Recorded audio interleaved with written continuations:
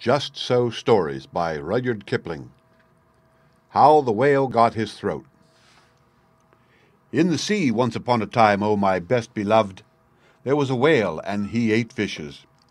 He ate the starfish and the garfish, and the crab and the dab, and the plaice and the dace, and the skate and his mate, and the mackerel and the pickerel, and the truly whirly eel. All the fishes he could find in all the sea he ate with his mouth, so. Till at last there was only one small fish left in all the sea, and he was a small stoat-fish, and he swam a little behind the whale's right ear so as to be out of harm's way. Then the whale stood up on his tail and said, "I'm hungry."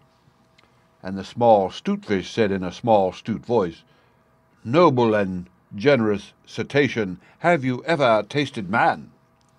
"No," said the whale. "What is it like?" "Nice," said the small stoat-fish. "Nice, but nubbly." "Then fetch me some," said the whale, and he made the sea froth up with his tail. "One at a time is enough," said the stoat-fish. "If you swim to latitude 50 north, longitude 40 west, that is magic, you will find sitting on a raft in the middle of the sea, with nothing on but a pair of blue canvas breeches, a pair of suspenders, you must not forget the suspenders, best beloved, and a jackknife, one shipwrecked mariner who, it is only fair to tell you, is a man of infinite resource and sagacity."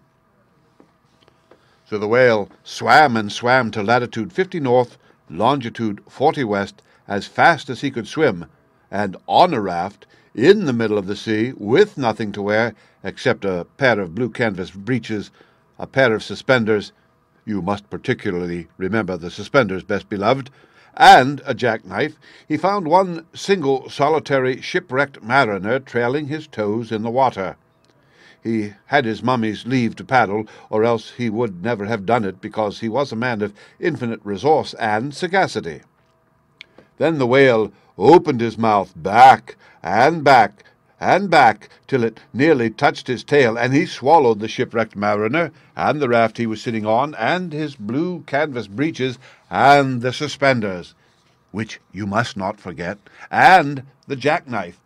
He swallowed them all down into his dark, warm inside cupboards, and then he smacked his lips, so, and turned round 3 times on his tail. But as soon as the mariner, who was a man of infinite resource and sagacity, found himself truly inside the whale's warm, dark, inside cupboards, he stumped and he jumped, and he thumped and he bumped, and he pranced and he danced, and he banged and he clanged, and he hit and he bit, and he leaped and he creeped, and he prowled and he howled, and he hopped and he dropped, and he cried and he sighed, and he crawled and he bawled, and he stepped and he leapt, and he danced hornpipes where he shouldn't, and the whale felt most unhappy indeed. Have you forgotten the suspenders? So he said to the stoat-fish, "This man is very nubbly, and besides he's making me hiccup. Oh, what shall I do?" "Tell him to come out," said the stoat-fish. So the whale called down his own throat to the shipwrecked mariner, "Come out and behave yourself. I've got the hiccups." "Nay, nay," said the mariner. "Not so, but far otherwise. Take me to my natal shore and the white cliffs of Albion, and I'll think about it." And he began to dance more than ever. "You had better take him home," said the stoat-fish to the whale. "I ought to have warned you that he is a man of infinite resource and sagacity." So the whale swam and swam and swam with both flippers and his tail as hard as he could for the hiccups, and at last he saw the mariner's natal shore and the white cliffs of Albion, and he rushed halfway up the beach and opened his mouth wide and wide and wide and said, "Change here for Winchester, Ashuelot, Nashua, Keene, and stations on the Fitchburg Road." And just as he had said Fitch, the mariner walked out of his mouth.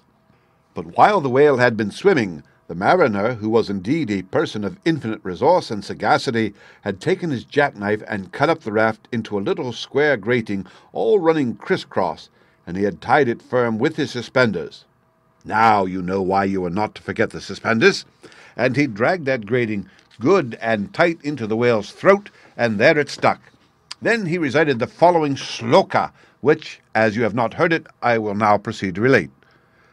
"By means of a grating I have stopped your rating. For the mariner, he was also a Hibernian, and he stepped out on the shingle and went home to his mother, who had given him leave to trail his toes in the water, and he married and lived happily ever afterward. So did the whale. But from that day on, the grating in his throat, which he could neither cough up nor swallow down, prevented him from eating anything except very, very small fish, and that is the reason why whales nowadays never eat men or boys or little girls. The small stutefish went and hid himself in the mud under the door-sills of the equator. He was afraid that the whale might be angry with him. The sailor took the jackknife home. He was wearing the blue canvas breeches when he walked out on the shingle.